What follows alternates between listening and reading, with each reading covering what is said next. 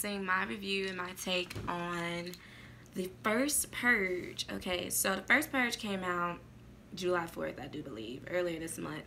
I went to go see it last weekend, so I'm a little behind schedule, just a wee bit, but it's still a fresh new movie, and if you haven't gone to see it, I highly recommend that you do. Okay, the people that are starring in this movie are Elon Noel, which I hope I'm saying that right, and Lex Scott Davis. They're pretty much our protagonist, leading actor and actress in this movie, and they do a great job in my opinion. I guess I really did like the movie. I couldn't stop talking about the movie when I walked out the theater. I went to go see it with my friend, and I think we both really loved this movie and kept talking about it. So when I feel that way, a movie needs a review.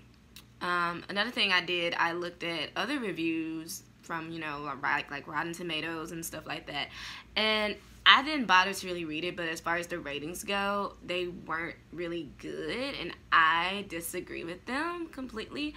I feel like they were very biased, in my opinion, and that was like multiple IMDb, whatever that one is. I feel like it was very biased.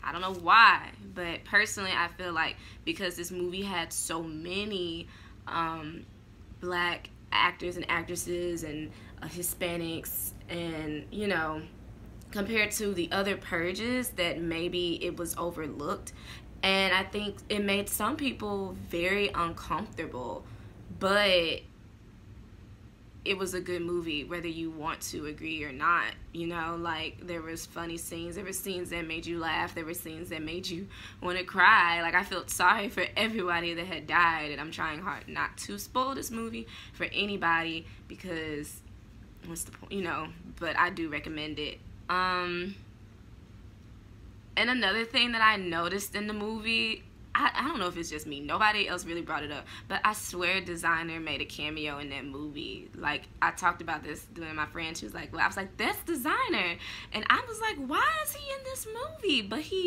I know if anybody else has seen it and they noticed that too, please comment so I know I'm not crazy. Like, I know I saw him in the movie, but maybe that was just my eyes. Maybe I'm going crazy. That was just a little side note. That's the only thing I'm really going to share because I know I wasn't the only one that saw it. But, yeah, personally, I would give the movie a whole 5 out of 5. Like, the movie was great. If I'm not talking about it, having opinions about it, and near the end, I don't think it's a good movie. And I probably wouldn't make a review on it. Like, y'all, 9 times out of 10, it's really hard for me to, if I make a review, it's going to be 9 times out of 10 good or horrible, or I was really anticipating on it and I got to share regardless of it being good or bad, you know, so that happens. But let's see, was there any other, I really don't think there was too much to talk about. It wasn't long, it wasn't a really long movie, so they don't leave you with this random unnecessary stuff that didn't need to be talked about. I think it flowed very well.